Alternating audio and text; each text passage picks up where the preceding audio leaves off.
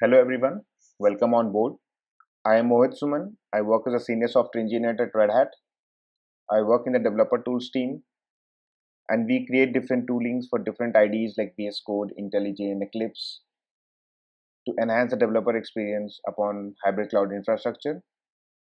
And for the same, we have this demo where we are going to showcase you OpenShift Connector and VS Code extension. So let's go ahead. We have OpenShift Connector, which is basically a VS Code IDE extension that works on top of it and allows you to work with different applications component with respect to the OpenShift instance which is running. So to give a brief overview of it, the basic idea is to provide the developers all the features which are available on an IDE, leverage it, and try to create, deploy, and even debug those applications and components directly from your IDE itself and get it up and running on the OpenShift cluster. So for this demo, the basic architecture is shown in the slide. Is we have OpenShift connector, which is a VS Code extension, and that under the hood runs OpenShift do, which is also known as Odo, which is a CLI tool that does all the calls to the OpenShift cluster, and we also use OpenShift CLI. And then we have Red Hat Code Ready containers, which basically allows us to run a local instance of OpenShift 4.2. So these are the basic components which I will be showcasing in the demo going forward.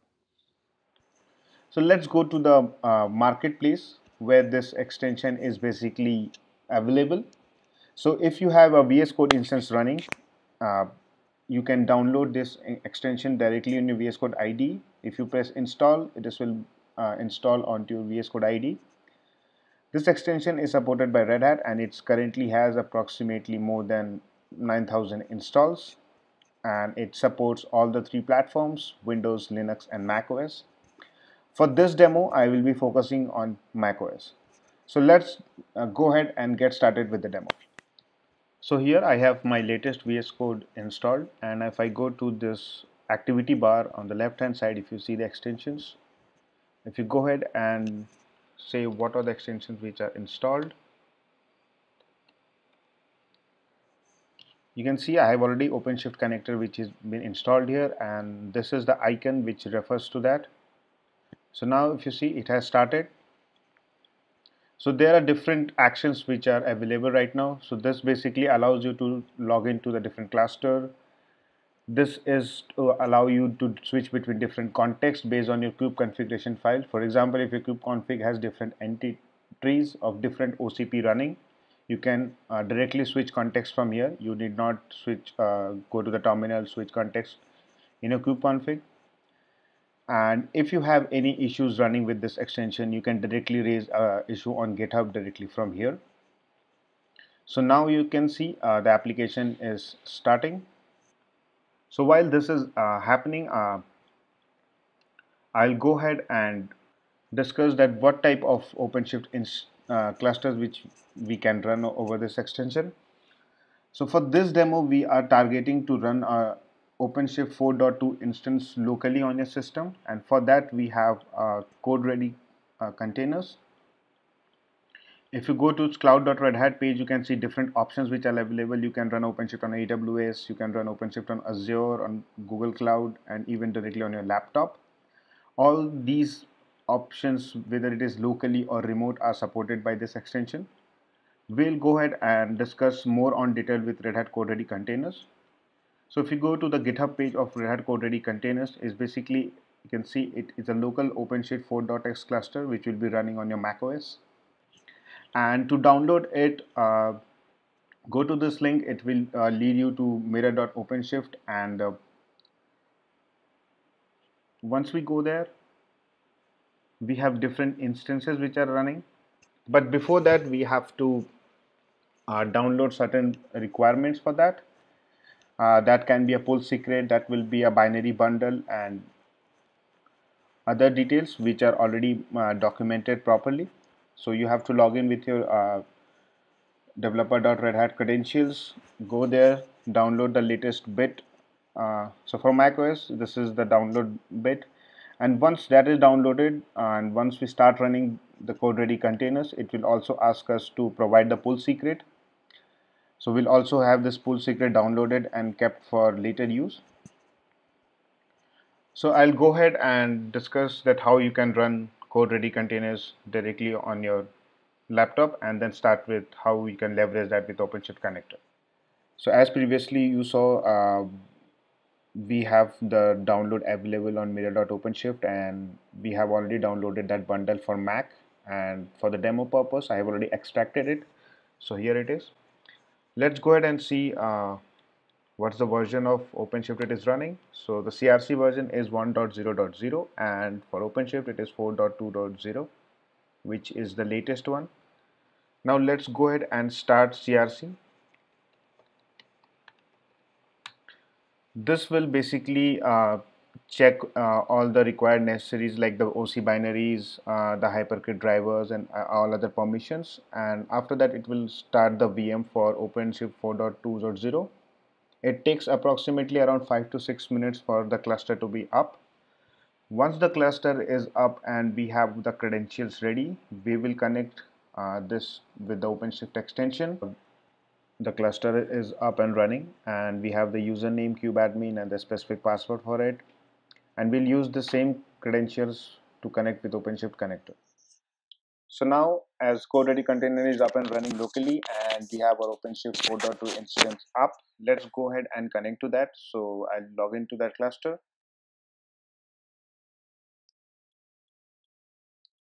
So there are different ways where I can connect to the cluster. I can use username password using the credentials way, or I can also log into the cluster using the token. We can get the token directly from the OpenShift console. We can once we copy that token from there and you go ahead and select the token here, that will automatically be pasted. But for this demo, we'll showcase how we can log in using the credentials. I'll go ahead and there, and I'll provide the URL which I need to connect. So right now the URL which I selected was the local CRC URL, but if you want to connect to a remote instance, so the URL which is present for that remote OpenShift instance needs to provide it there. And once that is there, we need to provide the username and password from which what we want to log in into. So kubeadmin is the username and the password is already stored here. We go ahead and say login.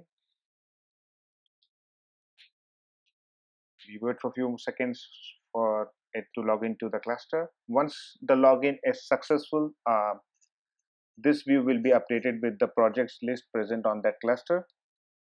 So you can see we have successfully logged into this cluster, and the explorer will be refreshed automatically here. And now you can see the list of projects which are available into that cluster. So now when we go to the cluster, we can see different actions which are available. We can directly open the console for the cluster. We can create a new project inside that. We can also list down different components which are available, different services which are available. We need to log out from this cluster if we need to see what's the version of the cluster which is running. And even if you want to check out the different commands which are running, the different logs and different outputs, we can directly check the show output channel from here, and that will be opened. So for example, if I do show output channel, you can see the different commands which have been executed here can be seen, and the labeling is done as OpenShift, so we can toggle between different labels, and whenever we want to come back and see what is there in the output channel, we just have to select the OpenShift one, and that will be listed here. So let's go ahead and create a project. For right now, I have already created a project known as demo CRC. So a project will have three actions. One will be to create a component, the other one is to create a service, and one will be how if you want to delete that project. So for this demo, the idea is to create two components. One will be a front-end component using Node.js. The other one will be a back-end component using Java.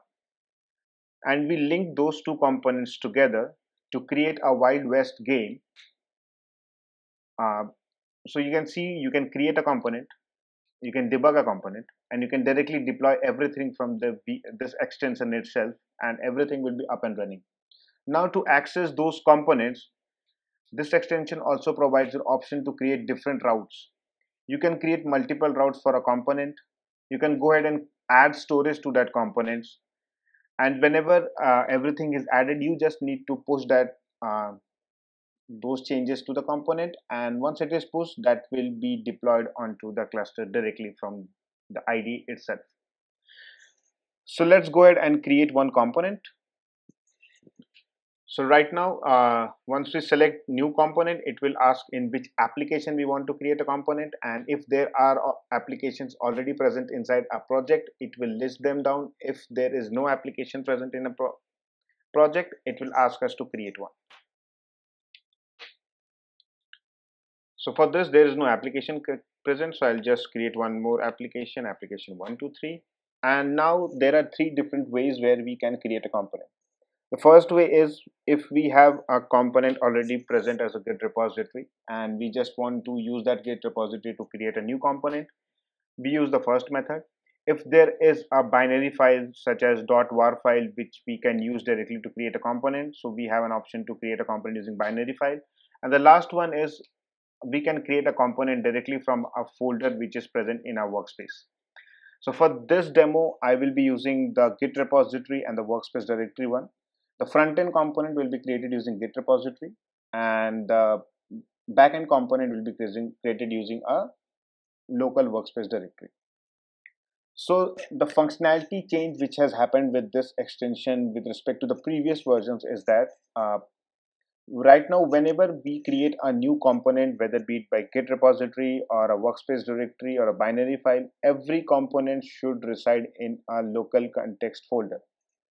So what that context folder is actually, so whatever changes we make for a component, be it creating a new route, be it adding any storage or any other configuration changes, are being mapped into that local config folder, which will reside inside your context folder which you have selected. So the advantage of this context folder is if we want to share this configuration, say to a different developer or use the same configuration on a different machine, we need not perform this entire steps once again. We can just directly copy that configuration file from or share that configuration file, and whatever entries which are there in that configuration file will automatically be updated in your OpenShift application explorer view. Let's go ahead and create a front-end application based on Node.js, and we'll be using the Git repository. So we select this. Now, as soon as we selected a Git repository, it asks us to select a context folder. And it will also list down whatever folders which are present in your workspace. If you want to select any workspace folder as your context folder, we can select that. If you want to create a separate context folder which is not present in your workspace and we want to add that, we go ahead and say add new context folder. Once we do that, it will pop up a dialog box basically, and it will ask us to create a new folder. So we say demo dash wild west dash front end, and we say create, and then we say add this folder to the component in workspace. So once we do this, the workspace will restart and this context folder will be added to your workspace. So once we do that, and then it asks us to provide the URL which we want to use as a component. So this is the Git repository which we have, and we go ahead and provide that, and then it will, this also validates whether the Git repository is correct or not. If there is any incorrect Git repository, it prompts an error and it does not lead to the next step. So once it has verified that it's a correct Git repository, it's a valid Git repository, it provides you to select which branch we need to select to create a component. So this extension provides you a flexibility to select different branches to create a component. For instance, if you want to have a separate tag or a separate branch just to experiment and see if that component works, you can create that as a branch. Go to this extension and select that branch as the branch which you want to create a component. So for this, we'll just select master branch. Once that branch is selected, it will ask us to provide the name of the component. So the name of the component is front end, and then we go ahead and we select the type of the component. So as I mentioned, this is a Node.js component. So this will basically list down the different type of components which are available for the cluster. So you can see there are different list which is available, and we just go ahead and say Node.js. And then after selecting the type of the component, we have to select which version of that type we need to select. So there can be different types of the version which we want to select. Do we want to select the latest version of Node.js, or we want to select a specific version of Node.js? We have to provide here. So for the demo, we'll just go ahead and select the latest one. And once we do that, the extension prompts us whether we want to clone that Git repository. So for this, we say no, but if any developer wants to have the Git repository also cloned, they can go ahead and say yes. So now you can see this component has been successfully created. So once the component is successfully created, it resides in the local configuration. So nothing as of now is pushed on your cluster. So if we want to push anything to the cluster, we have to push that component. So there is an action which we have to push. So now the component will reside in three different stages. One of them is not pushed, which the current status is. The other one will be the push status. Once we do a successful push of the component, that component will change its status from not pushed to pushed. And the third one is no context. So this is basically for that type of components which do not have any specific context folder present in your workspace. So if there are components which do not have any context folder present, and if you connect to a OpenShift instance, and in this view, that will be shown as no context. So these are the three different stages where the components can reside. So now let's go ahead and create a new URL for that. So this URL will be basically the route from where we can access this component. So we go ahead and create a new URL.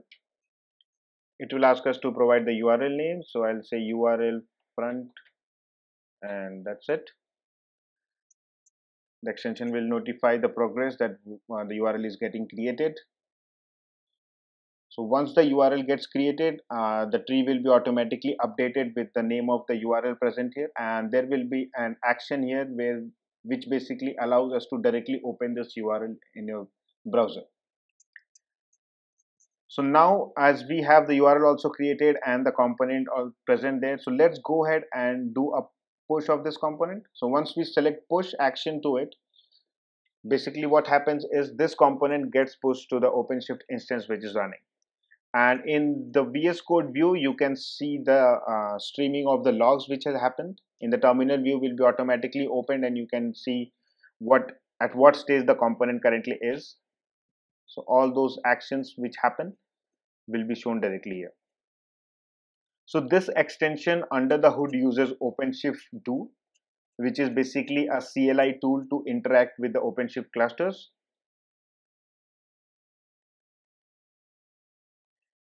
So we'll wait for a few minutes for the component to be deployed onto the cluster.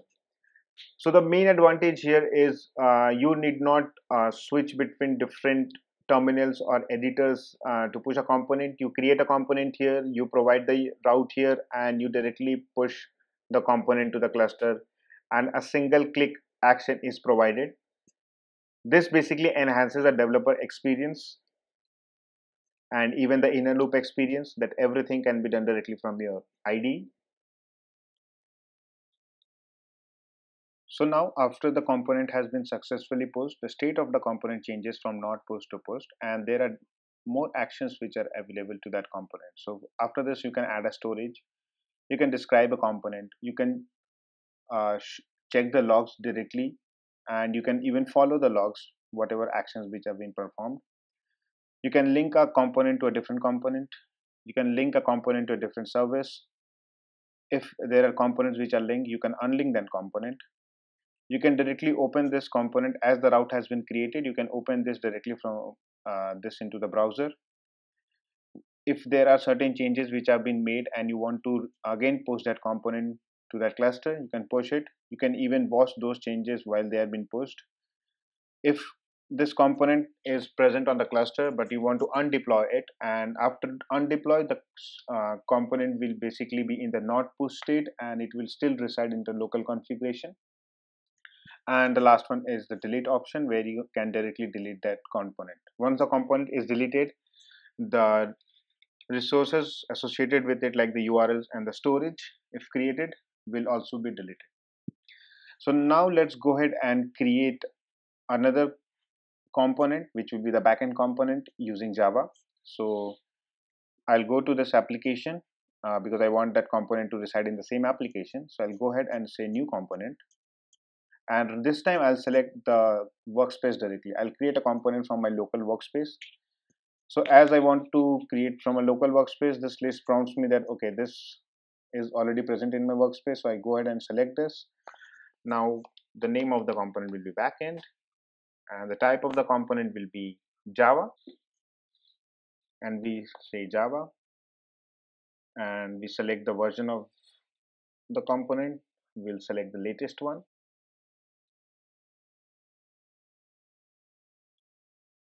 And the extension will basically show you the progress that the component is getting created. So once this component gets created, it resides in the local configuration, and if we want to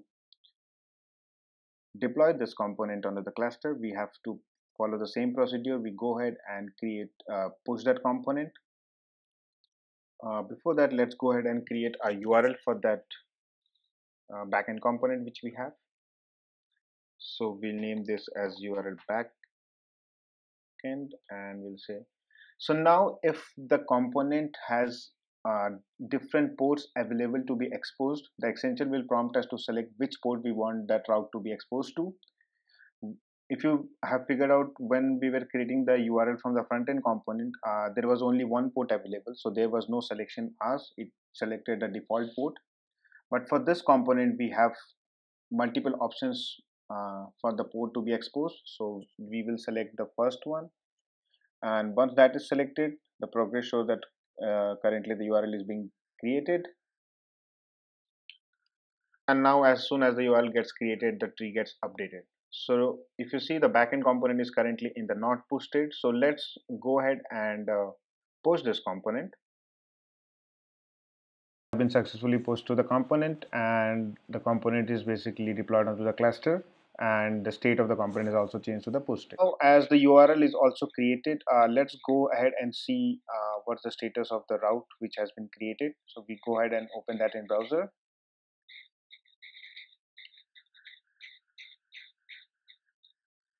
So you can see this is the entire route which has been created. The name of the route, the name of the application, and the name of the project. So this is where the backend component is hosted. You can see a simple API is created using REST, and we will connect this API to the front end application, and we will link those two components and see how that goes. So let's move to VS Code again.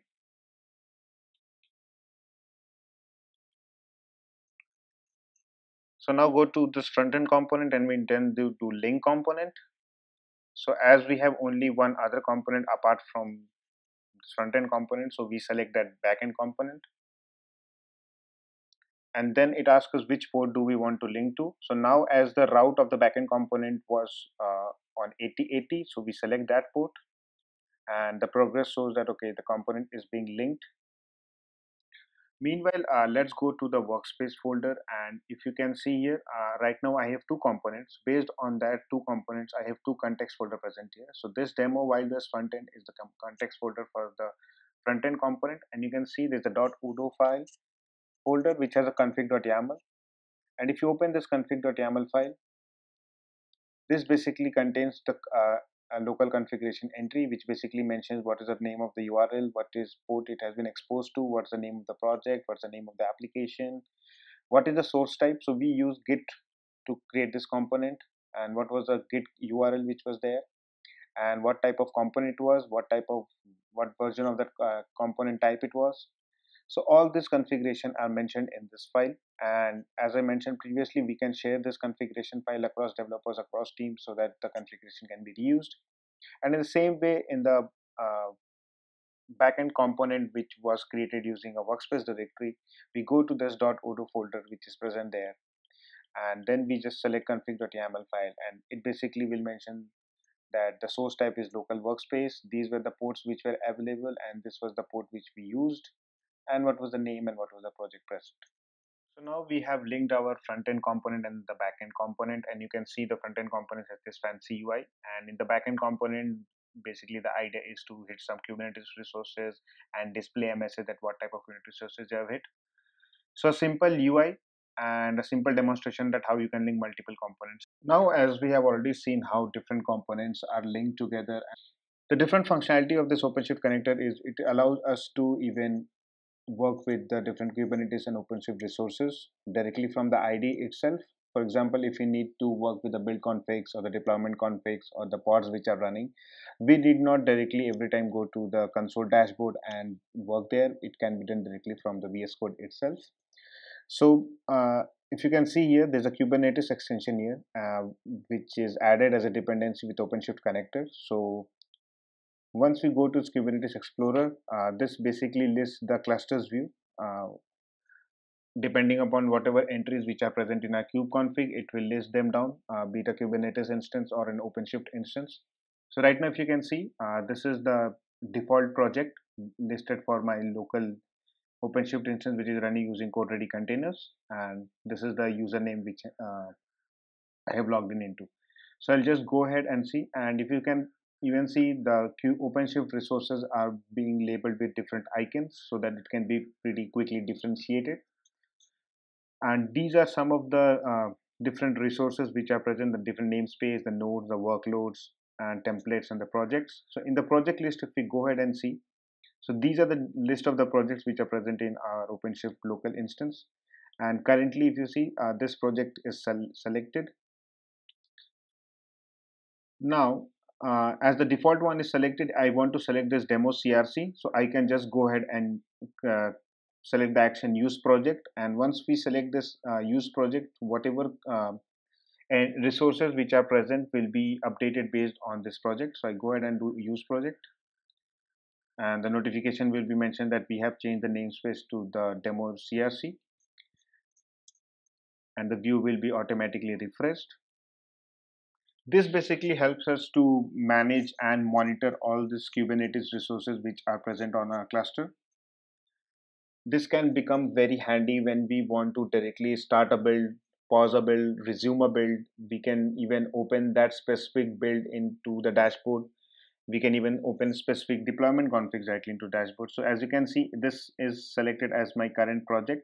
And if I go ahead and see, I can directly open this project in my console. Let's move to the workload section, and in the workload section, if you go ahead and select the pods, so you can see there were two components which were deployed. One is the front end one is the back end one, and with what are the different pods which are up and running into that cluster, that information is shown.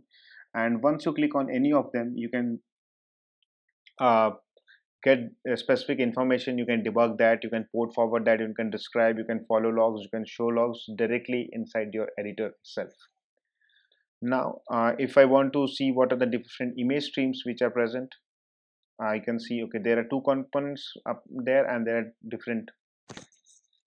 two different image streams present, and I can open the specific one directly into the console. I did not go to the console and search for that specific image stream. Whatever image stream I want to open, I can directly open from my extension itself.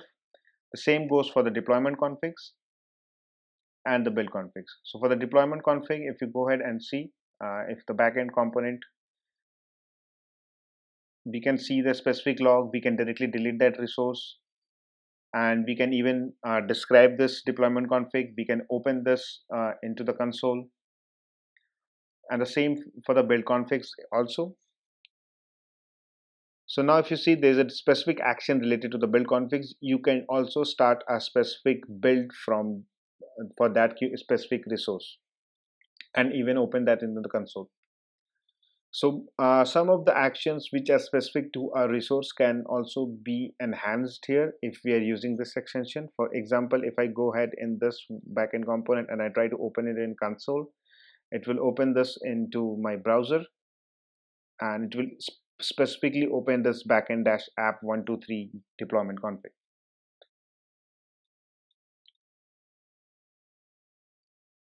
Now, as this URL has been opened, it will ask us to log in with the credentials. So I'll just select kubeadmin,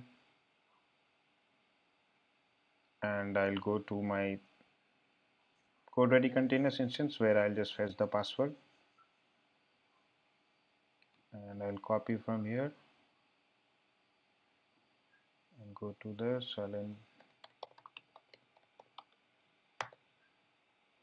And I log into it. So now you see the deployment config page is loaded, and we can see the different deployment configs present, the backend, front end, and all the actions present there. And you can perform any specific action if you want to do directly from the console, or you can just go back to the VS Code and perform all those operations. So this is the advantage which we provide with respect to the Kubernetes extension, which is added as a dependency with OpenShift Connector. So this is it, and this was a quick demo. We are looking for more feedback from the community, and we are available on the Gitter channel, and our code is on GitHub. So if there is any feedback or any comments, do let us know. And all the required information related to starting up the cluster, downloading code ready containers, and what are the actions available on for the extension is mentioned in the README. So thank you for your time and have a good day.